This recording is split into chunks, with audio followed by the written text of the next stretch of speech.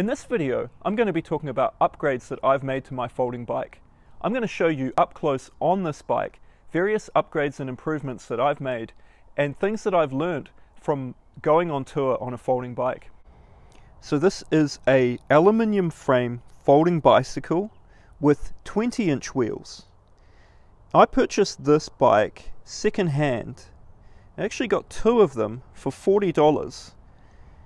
And that was a really great deal. But when I bought them, they were totally covered in rust. They'd come off a sailboat and they did need a bit of cleaning and a little bit of TLC just to get them in good enough condition to ride. I did have to replace a bunch of the parts initially because they were too rusted, but mostly it was just some of the small stuff, small screws and that here and there. And on one of these bikes the wheel was buckled, so I did replace that. But it's your typical aluminium frame folding bike that you might find for sale on places like Amazon or at various sporting goods stores, wherever you may live. Now, one of the first things I did, one of the first upgrades I made to this bike was just to remove the mud guards. So, you know, in the USA I think you call them fenders, but they basically cover the tire here, a little bit of steel to stop the mud from spraying on you when you're riding.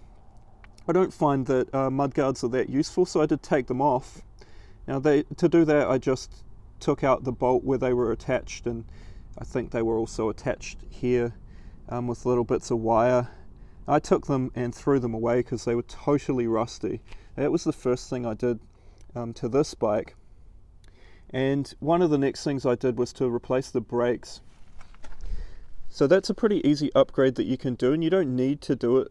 If you've got brakes that are functioning perfectly, then, you know, I wouldn't recommend it. But if they need replacing, if they got a lot of rust and things, you can do what I did and just replace them. I had these kicking around, and these are aluminium cast brakes, and I only replaced these, the ones that were on here, because the ones that were on here were very rusty, and these were a lot better. It was a pretty easy job to replace those, just a few bolts, and then yeah, put it all back together. And I didn't replace the cables, although they could probably do with replacing. That's something that you can replace and upgrade quite easily. You can pick up these parts and things like brake shoes and stuff. You'll easily be able to find that part for replacement. But replacing the brakes and removing the mud guards, that was the first sort of upgrade I did on this bike. You can see, if you look a little closely on it, that there's still signs of rust and things. They were on a sailboat for, I believe, 3 or 4 years out on the ocean. But because the frame is made of aluminium, it's a pretty good sort of bike to get for a project. You're not going to get rust in that frame.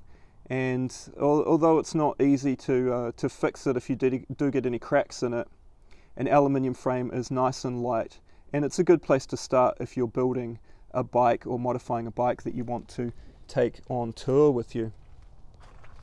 So once I'd removed the mud guards and replaced the brakes, of course I'd also replaced the brakes here on the back. Once I'd done that, there was just a lot of cleaning and things to do, and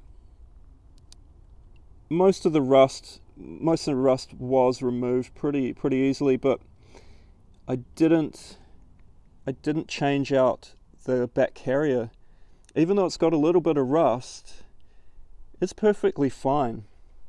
Now, in the past I have made upgrades to the carrier on the back, and if you look at my very first videos when I was in Japan, I bought a bike that didn't have a rear carrier, and I was able to get a carrier that was quite a lot bigger than these 20-inch wheel carriers, and it actually went like further out from the wheel, and yeah, it was off a big bike, so it was a huge carrier for carrying a lot of gear, and it was really good. So you can put a mountain bike carrier or a carrier off a larger bike onto this 20-inch bike frame. Like, it will fit most of the time. You can see that this hinge here means that you can fit it onto different size bicycles. But if you are picking up second-hand parts, or you're buying new parts or a new carrier for your bike, just do ensure that it will fit on the frame that you are working with. It's another upgrade that you can make. And although I haven't replaced the rear carrier on this bike, I have replaced the front carrier. Now luckily I had this luggage carrier in my possession already. I'd taken it off my first folding bike that I got, the one I got in Japan. And it's a great front rack, and I haven't seen anything like that for sale. So yeah, don't ask me where you can buy it because I don't know. I picked it up secondhand. But you can see it's got this hard point here that attaches at the top of the forks. So most of the weight is taken on that bolt there. You can carry quite a bit of weight on there. I think I probably had up to 6 or 7 kilos on there at a time. But the thing that I did the modification on was this bracket. So I built that bracket myself out of aluminium, just bent it, drilled a few holes and made it fit on there. Now you can do that if you're looking to make upgrades yourself in a DIY style. I'm sure you'll be able to modify a carrier to fit on your folding bike. And where I've put that bracket there is just below the handlebar, and that's so not to interfere with the folding mechanism. The folding mechanism still works perfectly even though I've got that front carrier on there. As far as the controls go, you know, I don't think I replaced anything, but previously I've made upgrades to these brake levers. Sometimes you get these if you buy a particularly cheap folding bike. You'll find that these levers and stuff are plastic. I do like to replace them with these cast aluminium brake levers. They're just a bit stronger, and you know, I have had on my first folding bike tour in Japan, I had one of these break. It was made of plastic. I was just riding down so many hills with a lot of weight on the bike that it just couldn't take it, and it fractured. So yeah, that's an upgrade that you can make, is just putting these nice aluminium brake levers on there. I've put this on here, so this is just a camera mount for a GoPro. And if you've seen my videos, you'll know that, well, I don't really use GoPro that much. The problem that I have with GoPro is that the batteries just run out when you need it the most. It can be really annoying, but it's cool to have that, and I have filmed some pretty cool riding shots through Paris and stuff by putting a GoPro on there on the handlebars. Gives a good perspective. That's just a little mount that I bought from, I don't know, it's from Amazon or something, but it works pretty well. So I just leave that on there all the time. It's not really an upgrade that affects the performance of the bike, but you know, it helps. So the most obvious thing that I have replaced, and the thing that I've had a few questions about, was the seat. Now, a seat is like going to be something that is up to the rider. Everybody will have their own preference for what kind of seat they will like, and a lot of people will just use the one that comes with the bike. And if that's a comfortable seat for you, then that's fine. You won't need to replace anything. I've also seen people talk about things like Brooks saddles and things which are made of leather, but this is the kind of seat that I prefer. Now this is just taken off a second-hand bike. I actually found a bunch of trash bikes in France on the roadside with a pile of trash, and there was this wonderful gel seat. Well, I think it's gel. No, it's just actually just memory foam, but it's pretty comfortable. It's the kind of seat that you might find on a mountain bike, or like a, I don't know, just a general like road bike. It's not like a high performance thing, and it might actually be more suited to a lady's bike. I don't know. I just liked it because it was really comfortable, and it's kind of got this like area here where it's cut out. That's probably good for ventilation and stuff. You do tend to get quite sweaty when you're riding long distances, especially in the heat. But yeah, mostly the comfort. So you've got springs there. It attaches here just to the seat post that I already have on the bike. there's just one bolt there to undo it, and you can move it back and forth, and you can also move it, like position it forwards and backwards as well, just until you get the right seat position for you.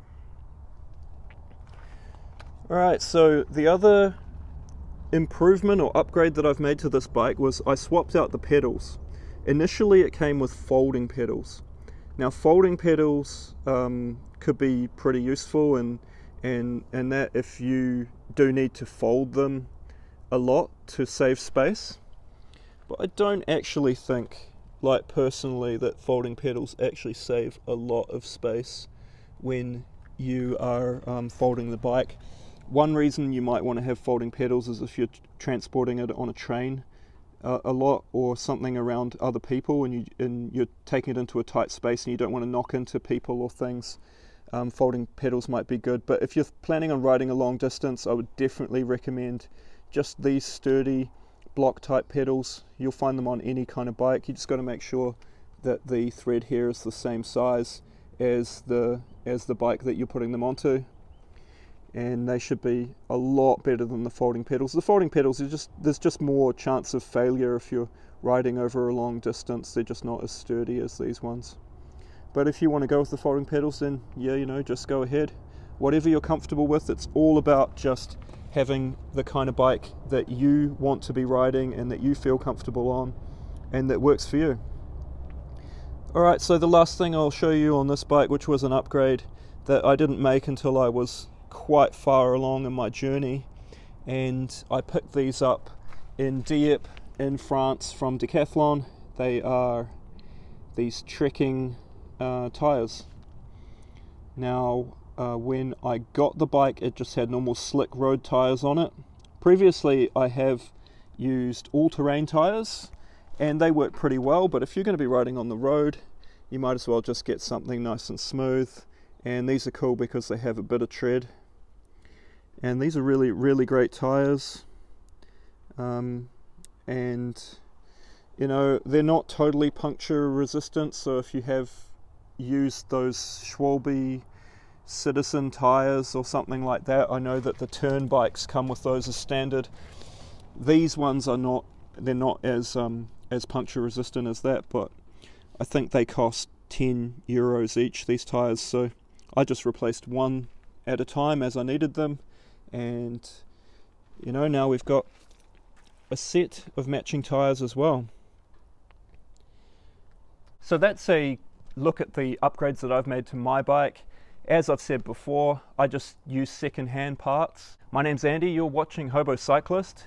Go watch this video next if you want to check out more about these bikes, and I'll see you in the next episode.